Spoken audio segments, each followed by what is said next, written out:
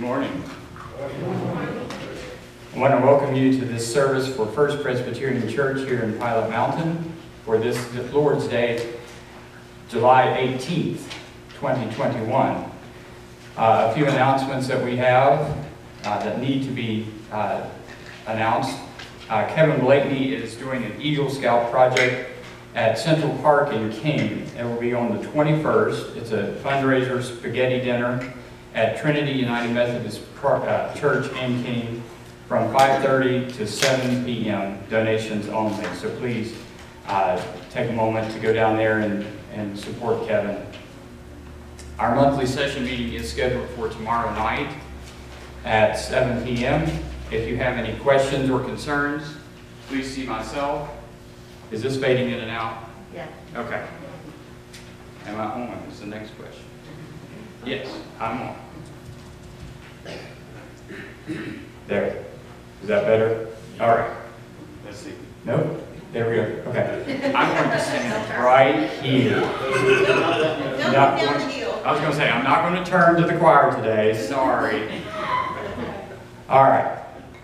Tonight, we do have a session meeting at 7 p.m. If you have any questions or concerns, please see myself or one of the session members, and we will take care of that. There is some fresh produce in the fellowship hall. It is corn, squash, beans. What else is there, Jim? Just about everything. Just a little bit Mixed bags. So there are bags as well. So please go and take some of the produce that is in the fellowship hall. Are there any announcements that I might have missed? I'd like to announce about the show at the Andy Griffith Playhouse, Back to the 80s, is this afternoon at 3. It's and also tomorrow night at 7:30. And one of our members, choir members, is the lead in that. Michael Center, Wilson and I, my brother Wilson and I play in the orchestra. On keyboards, Robert Tickle is on drums, and a fantastic guy on guitar. 9th grader, I guess you might say. So come out and support the theater and the arts and our folks in community. Thank you. Thank you, Sherry. If there are no other announcements, please join me in our call to worship printed in your bulletin. Come into the presence of the Most High God with songs of praise and shouts of thanksgiving.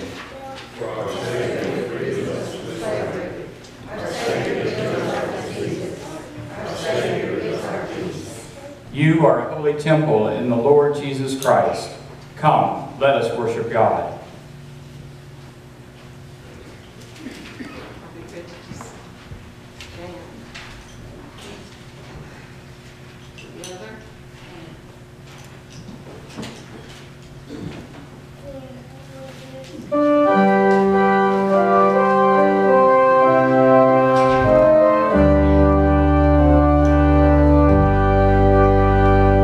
He came down that we may have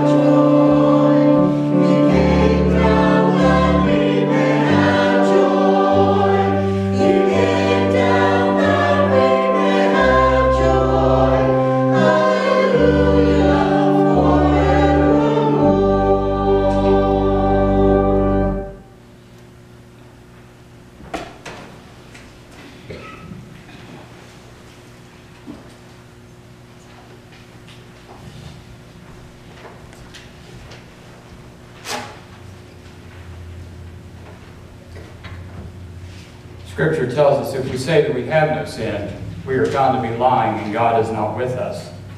So let us join together in our unison prayer of confession printed in your bulletin. Let us pray.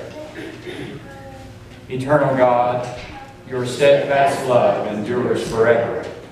We confess if we act, if we are in control, as if you will bless whatever we do. If we think of others at all, it is with an eye toward their usefulness to us.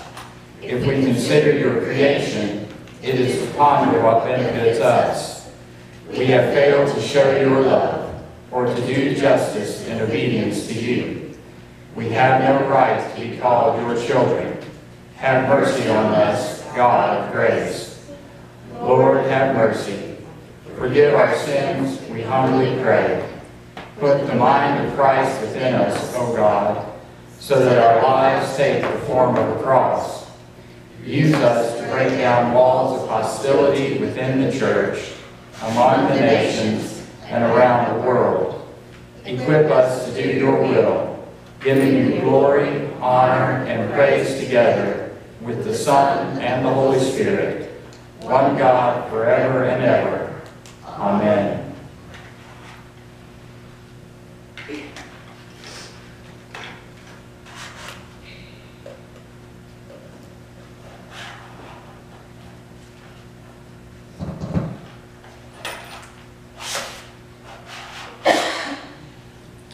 Friends, our Lord Jesus gives us grace, rest, and peace. Our Master's touch heals us, and his shed blood is our salvation.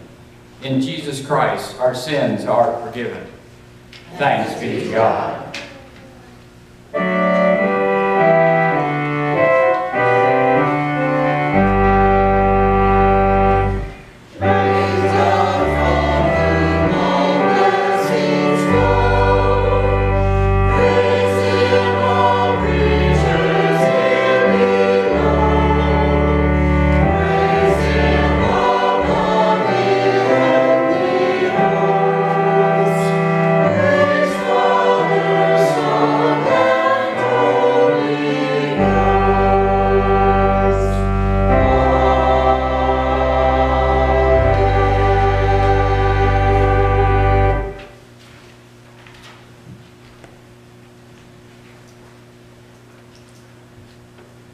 Would you please join me in our prayer for illumination, printed in your bulletin.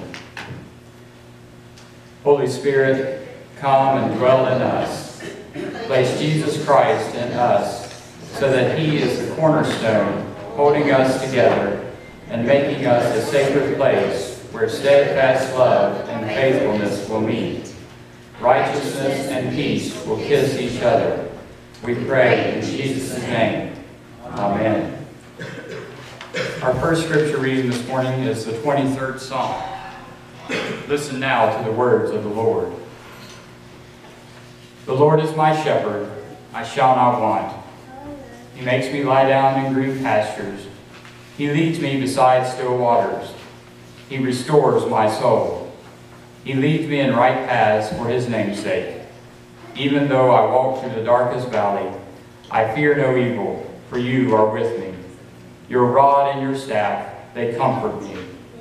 You prepare a table before me in the presence of my enemies. You anoint my head with oil, and my cup overflows.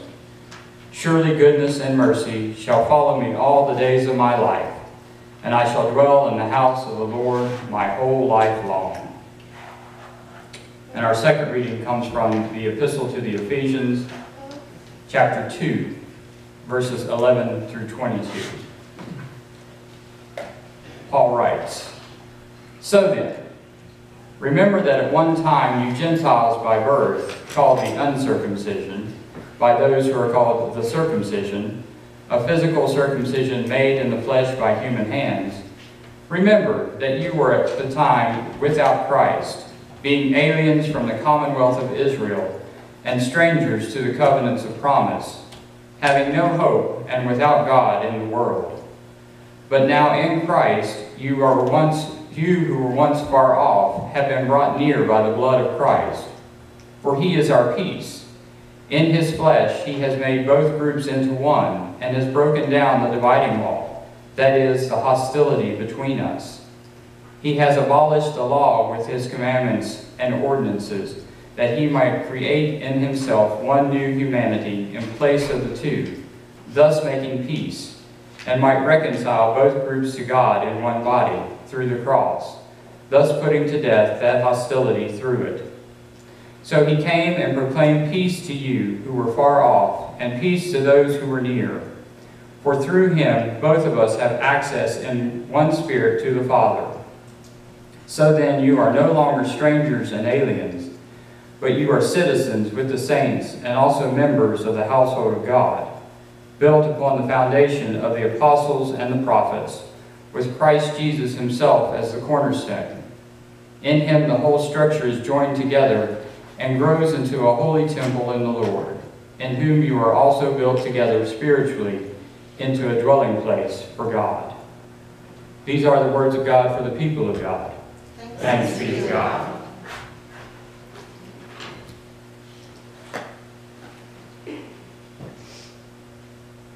On August 13, 1961, East German soldiers began to set up barriers on the border between East and West Berlin. And at first it was just the soldiers. Then came the tearing up of the roads that linked the two cities and the barricades of barbed wire entanglements. The barrier that began so simply would become known as the infamous Berlin Wall. This wall was an international symbol of the division between the East and the West, and not only East and West Berlin, but Eastern and Western Europe and the United States. It was a wall that divided and made strangers of people who should have known each other because they were of the same city, they were of the same families, they were of the same friends. But this massive wall that divided them made them into strangers. But then on November 9th, 1989, the unimaginable happened. People were gathered at the wall in protest, and some began to climb the very thing they were protesting against. Now, the strange thing about this was there were no shots fired at any of those climbing the walls. And then someone brought a sledgehammer, and the wall began to come down. What was unimaginable, what had never been deemed possible that morning, suddenly was taking place. And though it took until 1994 for the entire wall to come down, that November night marked the beginning of the end for the Berlin Wall. Now, it also marked the beginning of the reunification of Germany and the coming together of a nation that had been divided for over 40 years. There were families that were once again allowed to be together, to get to know one another. There were friends who had been separated for years, who were finally getting back together once again. But most of all, there were no strangers in the sense that they were no longer East and West Germany, but they were now only Germany. There was no longer a wall that divided the two sides, and the hostility that once existed between the two sides was no longer there. It was as if a new day had dawned and a bright future ahead of the country. Now, in Paul's book of Ephesians, he is writing to the Gentiles who had come to Christ. In the text before today's, they were told that they had been dead in sin, and that it was by the grace of God that they were saved. They were transformed by grace, not of themselves. But now he turns to another issue that needs to be addressed, the unity of the church. Now, it is often said that where three of a certain denomination are gathered, there are 5 opinions. And it would appear that the church in Ephesus, there were those of the opinion that they were better than others. They were seen as ones who looked down upon the Gentiles because they were not under the covenant as the Jews had been. The Jews were telling them they were not really a part of the church, really, because they didn't do the certain things that the Jews did to become Christians. And Paul will have none of this. He writes both sides and tells them that this is all nonsense. He first tells the Gentiles that, yes, you were once strangers and aliens. Literally, you were foreigners in a land of the covenant where the Jews were citizens. This was when they were without Christ, though. They had been without hope and without God. And the word used here for without God is where we get the word atheist.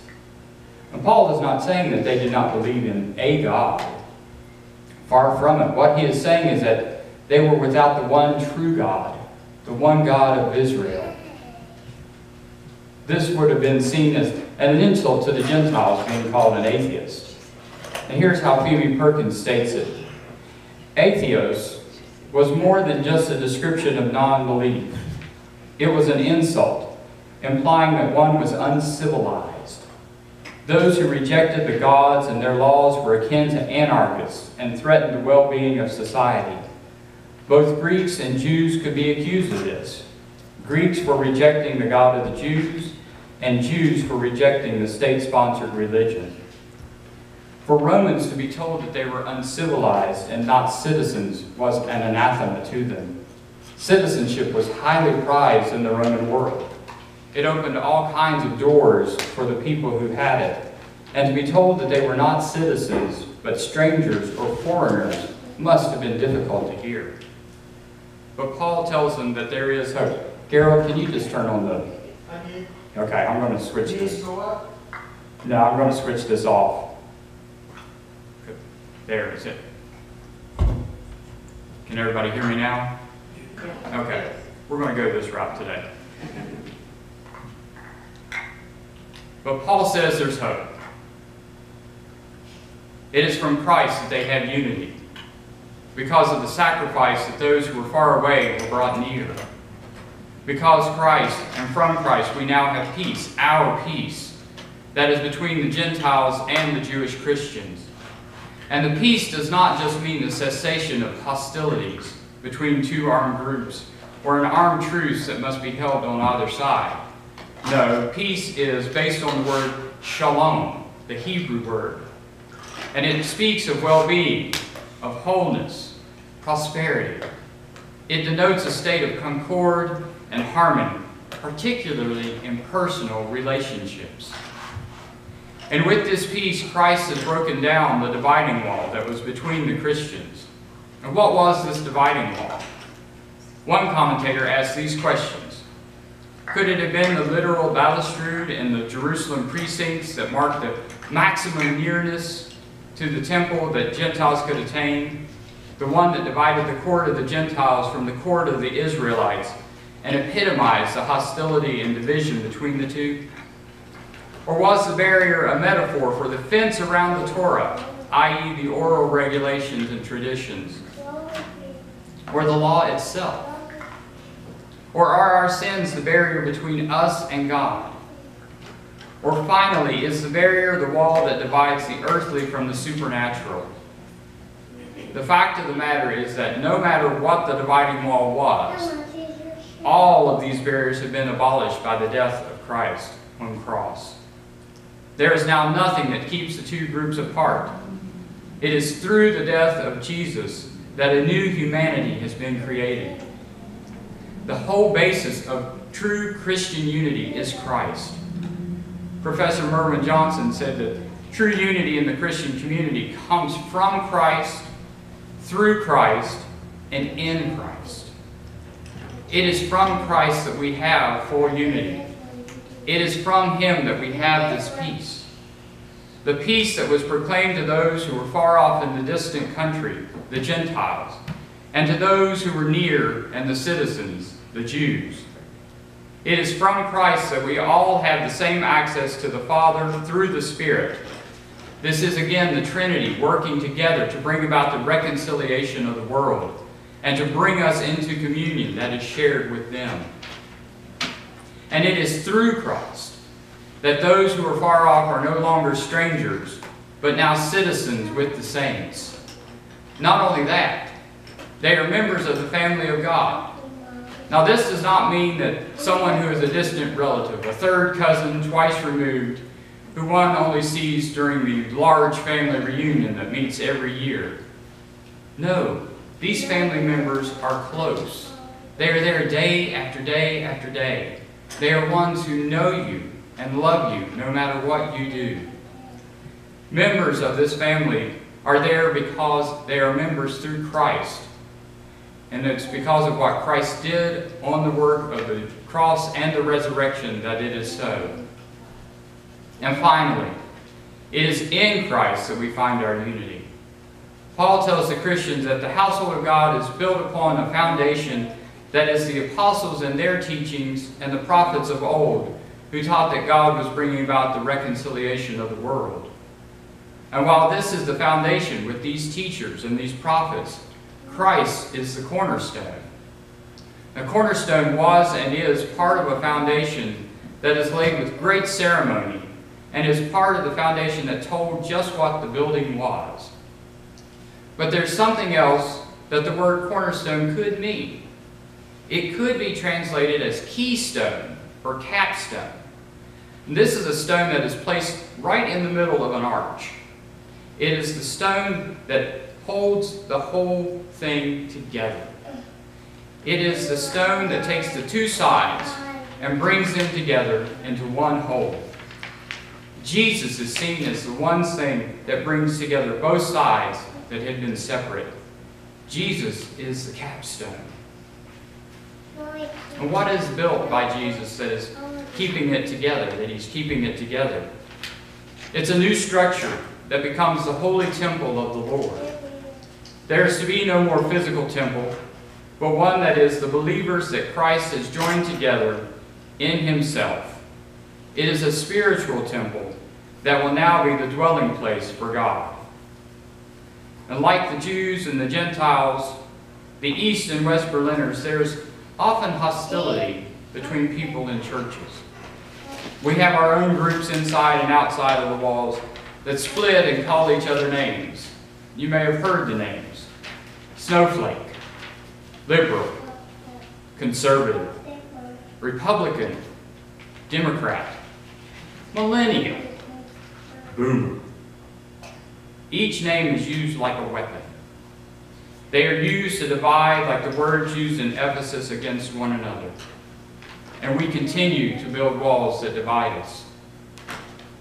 Or we may not have walls at church, but walls that divide those who are outside of the church. We build walls to keep those who we believe will make our country less safe. We build walls through legal means to separate ourselves from those we deem less than us. We build walls. We question. We ask. But do we reach out to other Christians? Do we reach out to those who are Jewish or Muslim? Do we reach out to those of other faiths that we do not know? Do we reach out to the ones that are called the nuns? Do we reach out to the one who is the addict? Do we reach out to the immigrant who has just arrived? Who do we reach out to and why? We are called to reach out to all people, to show them the love of God that is personified in Jesus Christ. We are to remember what Jesus brought us together with those who were first in the covenant. We were without hope and without God. We were in the far country. We were strangers. But Jesus came and brought us into citizenship with those of the covenant who already had that citizenship. Because of what Jesus did, not anything that we did, nor what we will do. We who were on the outside looking in have been reconciled with those who were on the inside. Sometimes it's shocking to hear that we might be on the outside. There are many of us who have been in church most of our lives. We have been on the inside. But in reality, we were on the outside. All were on the outside until Jesus made the sacrifice to reconcile us in grace and in mercy. Unity in the church comes from Christ, through Christ, and in Christ. It is Christ who does the work that unites us all. It is our job to work together, taking the good news to the world and showing the world that even with our differences, we are united in Jesus Christ. We are strangers no more. Let's start acting like it. Amen. Our affirmation of faith this morning comes from a brief statement of faith, Numbers 3, 5, and 6.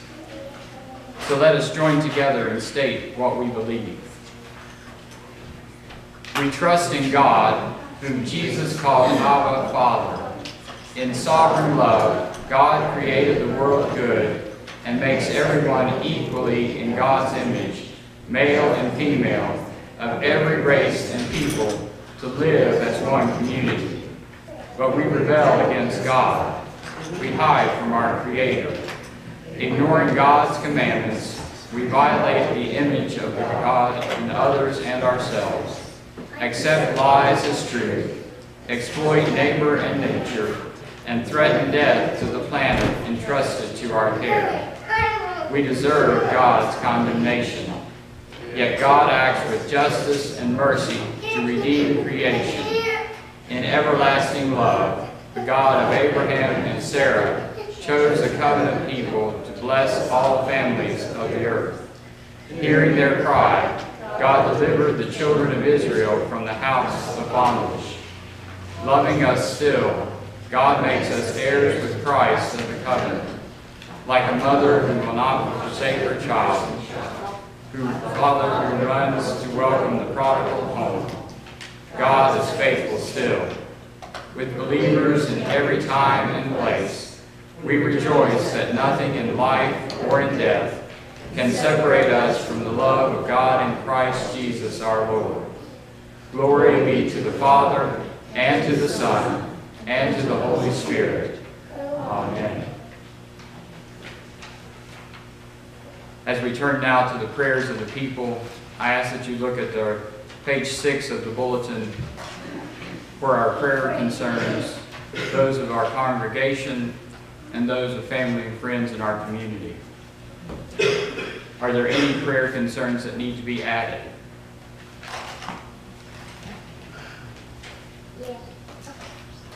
Yes, ma'am. Bill Hall, former principal at Eastern High School.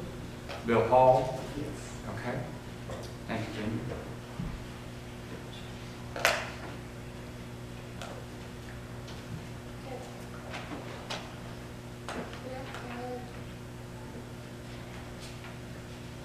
If there are no others, let us now turn to God in prayer. Let us pray. O God, merciful and just, kind and compassionate, forever faithful, for your own name's sake, we pray for the world. Christ came to save. We pray for the kingdom that you are bringing through Christ. Bless the church, the body of Christ, with the power of the Holy Spirit, so that our strength is renewed like the eagles. Then send us out to proclaim the good news that is in Jesus Christ, that there is newness of life.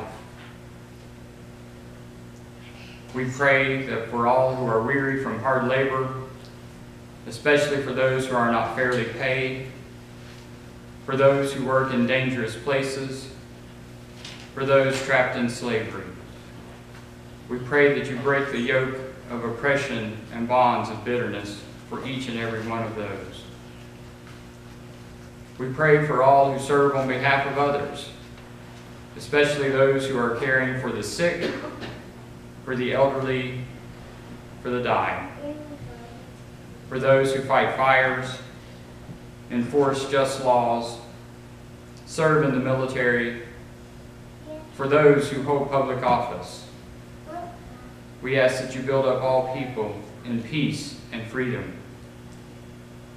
We pray for ourselves that we will remain and be faithful, especially in times of temptation.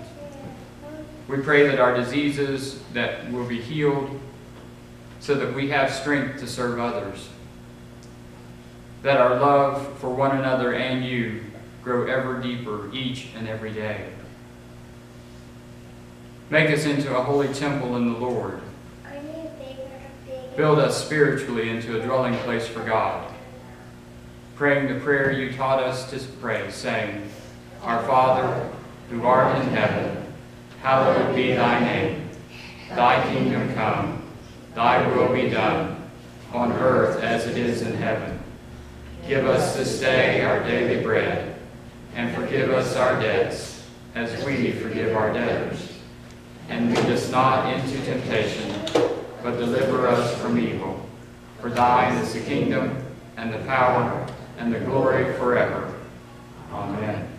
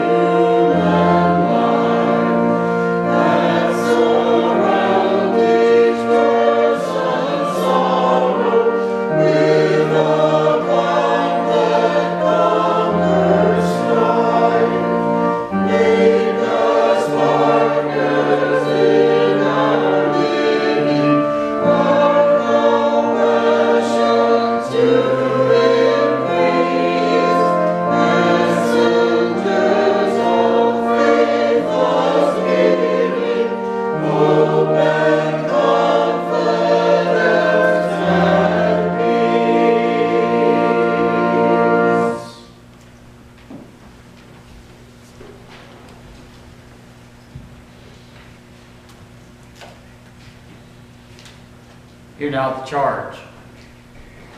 Seek out your neighbor in love. If it is within your power, be reconciled to your enemies. Hunger and thirst for the rule of Christ Jesus, and let him dwell in your minds and your hearts. And our blessing this morning will be blessing for the potluck that is waiting for us over there. So let us pray. Loving God, you have given us so much. Unite us in you.